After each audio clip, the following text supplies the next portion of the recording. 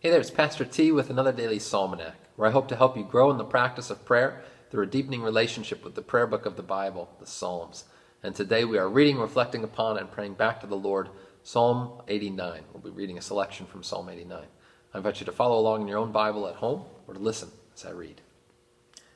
I will sing of the steadfast love of the Lord forever.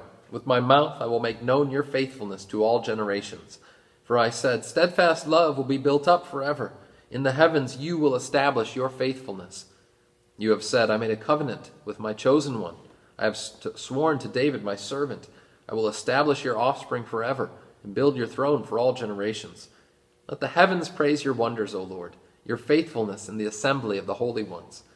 For who in the skies can be compared to the Lord? Who among the heavenly beings is like the Lord? A God greatly to be feared in the council of the holy ones, and awesome above all who are around him. O Lord God of hosts, who is mighty as you are, O Lord, with your faithfulness all around you. You rule the raging of the sea. When its waves rise, you still them. You crushed Rahab like a carcass. You scattered your enemies with your mighty arm. The heavens are yours, the earth also is yours. The world and all that is in it, you have founded them. The north and the south, you have created them. Tabor and Hermon joyously praise your name. You have a mighty arm, strong is your hand, high your right hand. Righteousness and justice are the foundation of your throne. Steadfast love and faithfulness go before you. Blessed are the people who know the festal shout, who walk, O Lord, in the light of your face, who exult in your name all the day, and in your righteousness are exalted. For you are the glory of their strength. By your favor our horn is exalted.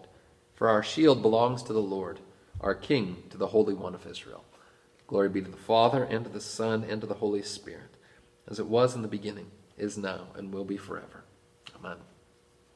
Psalm 89 is first and foremost a psalm of the promise of the coming King, of the Messiah, of David's son.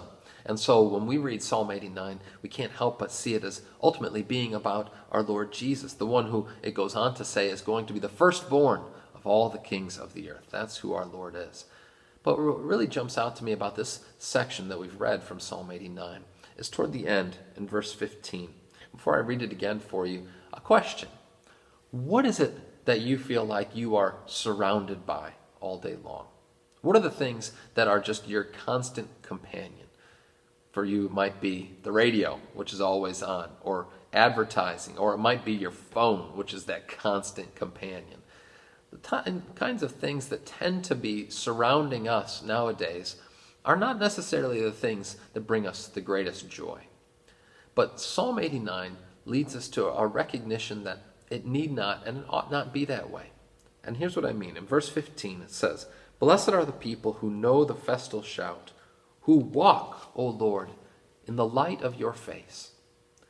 What if we felt instead a sense that throughout my day, I am surrounded, I am bathed in the love of the Lord, that I walk in the light of his face?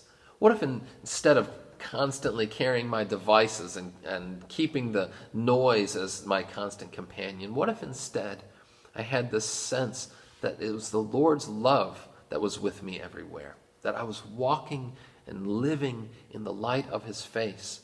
Would it not then also be the case, as the psalm goes on, that we would be surrounded, that we would exalt in his name all the day long? That if we were to remember and to recall that it's his name that is imprinted upon us, that it's his light in which we live and walk, in which we live and move and have our being, as Paul says in the book of Acts. That's a more enlightening, if I can put it that way, and a more joyous way to go in our days. What are you surrounded by? And how could you be more surrounded by the love of the Lord and those reminders that he is with you always? Let me leave you with just a couple of practical things. First of all, which I know many of you already have as your practice, rather than being surrounded by news radio, what if instead you were to listen to beautiful hymnody or praise music or whatever kind of Christian classical or sacred music brings you joy and uplifts you? To have that being fed into your heart and ears and mind day by day, rather than the kind of stuff that's just constantly and all around us. That would be one thing. What are you listening to, and how can it be more edifying and enriching for you? And then secondly, how about this? I received this gift from a friend that I'm not sure what you call it, but it's a little cross with a well at the bottom, small well, which we can put water. And each day when we go out, you can put your finger in it and make the sign of the cross. A way that recognizing as I go out, I'm going out in the light of the Lord's face. That's just two small suggestions, but think about this. Ponder, how can I dwell in this place where I'm bathed in the love of the Lord rather than all of the noise and rancor and frustration that tends to be around us, so that we might exult in his name all the day long. Let's pray. Blessed Lord, we thank you that you have shone your light upon us, that the light of your face is our constant companion. Help us, Lord, in this world where we're surrounded by so much noise and so many things that would distract us and lead us away from you. Help us to keep our heart and eyes and mind fixed on you and on your purposes for us. Bathe us this day and throughout the week in your love, O Lord. We pray in Jesus' name. Amen.